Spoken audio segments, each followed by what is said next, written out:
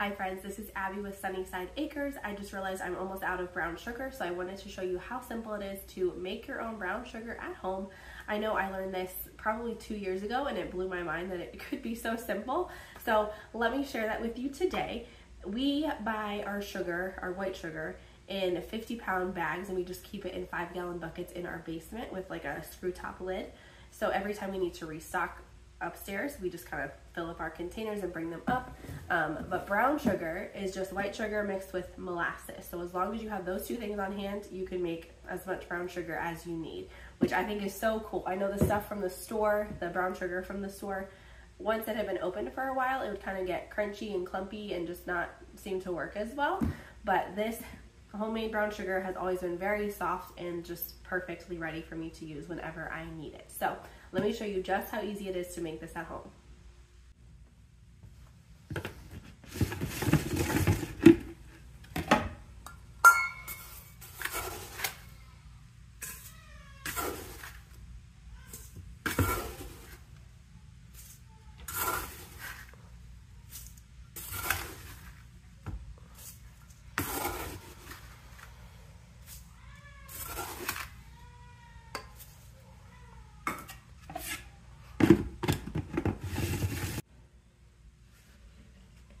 Okay, for every 1 cup of white sugar, we're gonna do 1 tablespoon of molasses.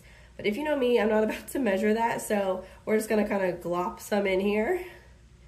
So that's 4 glugs, 5, 6, and 7.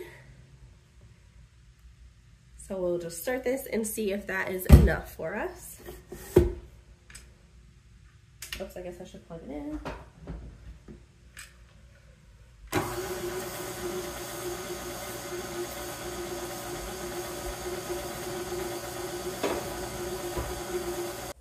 I should also mention you can definitely do this with a hand mixer if you don't have a stand mixer, or you can even just use a spatula or a whisk. That will take a little bit more elbow grease just to kind of mix everything together, but you can definitely do it that way if that's all you have. I've done that in the past and it does work out fine. It just takes a little bit longer.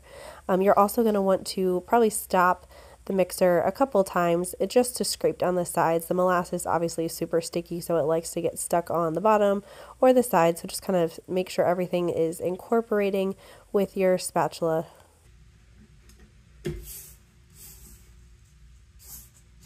All right, it's looking pretty good. I think I'm gonna add maybe like 1 more. Yeah, 1 more tablespoon. Ish. Close enough. This is not specific at all. If you want it darker, lighter, you just kind of do whatever you prefer.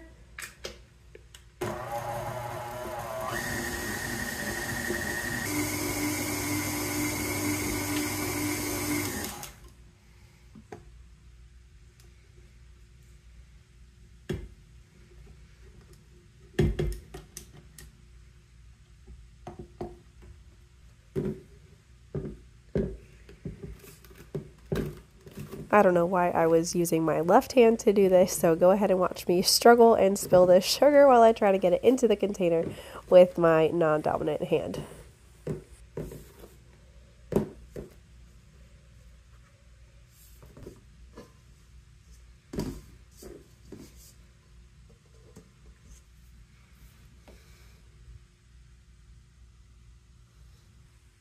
And that's it. Now you know how to make brown sugar at home.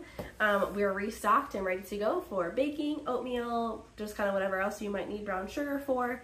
I usually keep this 1 cup scoop in there so I can just measure it straight out whenever I need it to. And I'll just keep this in my cupboard until we need it next. So I hope you found this helpful, and I hope you have an awesome day. I'll see you next time. Bye.